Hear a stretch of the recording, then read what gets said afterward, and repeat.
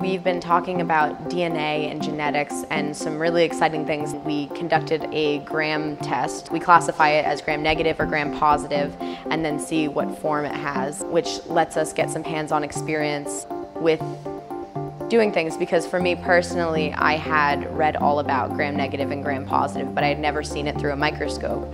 During school, it's a lot less advanced. They kind of underestimate what we're actually able to do, or we just don't have the funding or the resources to. And here we're actually able to do stuff that most people haven't done until college. All programs, no matter what, they all the leadership I think will stick with you the most. The biotechnologies, they might be interesting to you, but it's the leadership and the friendships that really matter.